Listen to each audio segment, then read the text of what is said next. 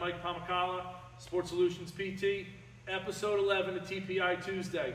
11 straight-ish weeks. I think we missed like a Christmas one, but rolling around the Fortress of Swolitude here today.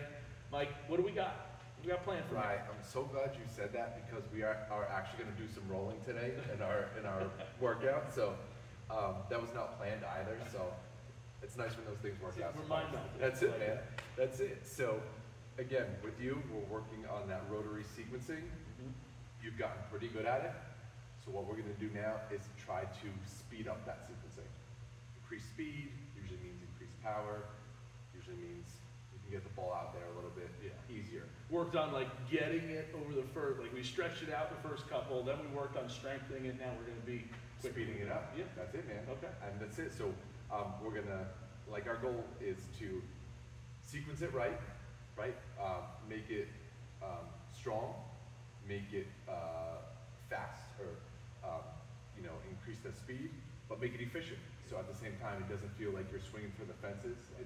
It's controlled, it's smooth, but the ball goes where you want it to go. You can fly it how you want to fly it. It's how the best players in the world do this. So you'll be there. That's where I want to be in a couple months. Good stuff. But I'm ready when you're ready. All right, let's hit it. Here we go.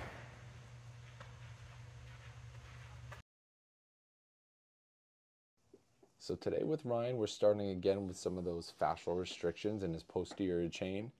That includes his hamstring muscles, his adductor muscles, the muscles that kind of work their way down your inner thighs, down into his calves, down all the way down into his ankles. Ryan tends to have restrictions there, again, from a lot of pressure of sitting throughout his day. After, flip him over to his stomach, work into his sacroiliac joints, his sacrum. Again, that's his tailbone where it meets his pelvis. We work on some rotation through there because he tends to get a little stiff through there as well. And then, as always, we follow it up out in the gym with some of those corrective exercises.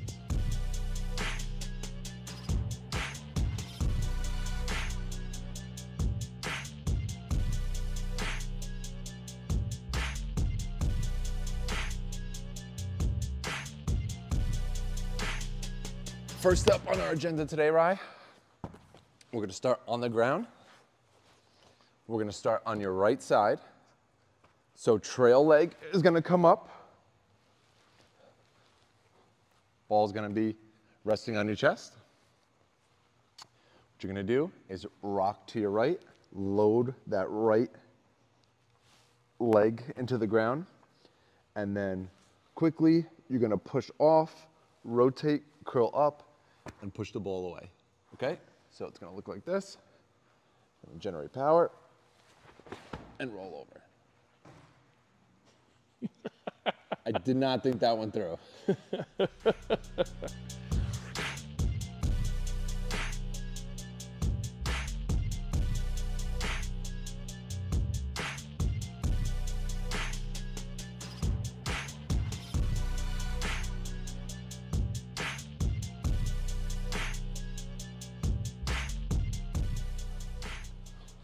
All right, so we're gonna be just towards the end of this tension here. So we're gonna get our lead side engaged. All right, so locking that into your shoulder blade, into your left oblique, but pushing through right glute, okay?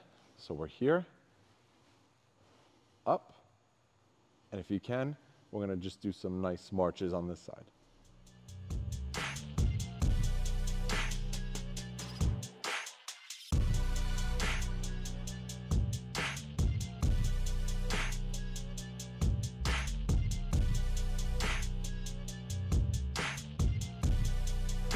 Next one, right?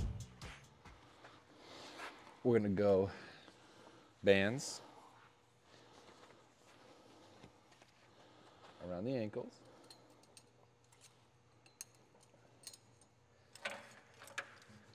We're gonna get into quadruped position.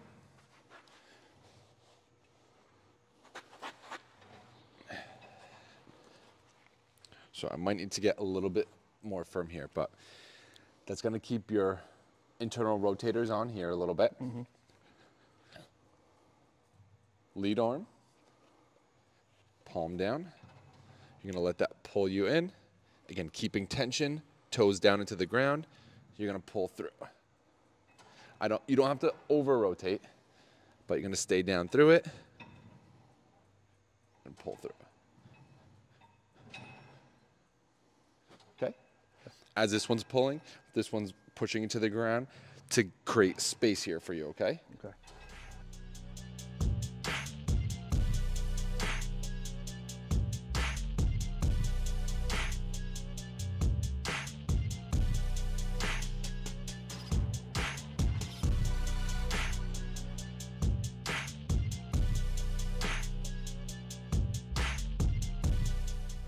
We're gonna do some chopping, high to low. But with this one,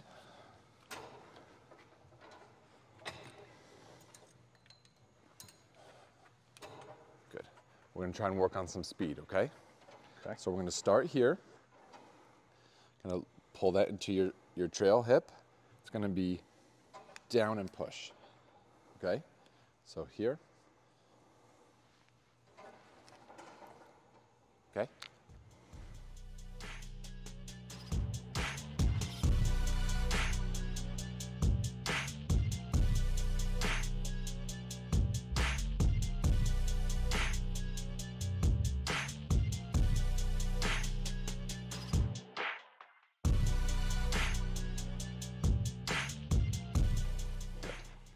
Good job, man. Job well done. Thanks. How you feeling? I feel good. Like you're an amputator? Yeah. What you guys don't know is that Mike and I, we're going to give you a little secret. I'm going to be playing lefty this year. So all the right-hand stuff is just to throw you guys off. That's it. You're there in left field, and we're playing goalie. Yeah, I again like I've said always, like it's tough, but the sequencing feels good. Yeah. It's gotten stronger. It's gotten more balanced. Yeah, for sure. And yeah. And again, cueing, a good coach doesn't have to cue because their player knows what the coach is going to say before the coach is going to even say it. Yeah. And now I'm not calling myself a coach. I'm talking about this from the rehab perspective. Right. So whether, it's fitness trainer or medical professional, you're doing your job well when you as the provider says, all right, how'd that feel? And your client tells you what you know already. And so it's nice when you can, again, Ryan was doing one, he said, nope, that was too handsy. Like, I agree, didn't have to say anything. Jedi becomes, young Anakin. That's the thing that, like, with the golf swing, and we talked about this before, like, I don't know what I did wrong, but I know that felt bad. Yep. I don't know what was wrong in the sequence. Right. I feel like we've broken it down where, like, if that were to happen, I'd be able to know what's going on in the sequence. Exactly. Like you said, maybe that came over the top too much. Dissociated, didn't dissociate upper body from lower body, or felt like I didn't stay grounded through that one. So I agree. Like I said, I can't wait to see some of this product that we have come early spring. Yeah. Again, no pressure, but you're. I can't wait for some nice weather so I can go actually swing the golf club. We're almost there. So, any other final thoughts? No, I think that's it for me. Cool, again, man. I think we did nice work today. Absolutely. Again, guys, Dr. Mike, Sports Solutions PT on Instagram. Again, give him a follow. Come check him out. He's the best in the biz for a reason, guys. Come check him out. Hey, thanks, brother. Great job, man. I'll see you next week. See you next week, dude.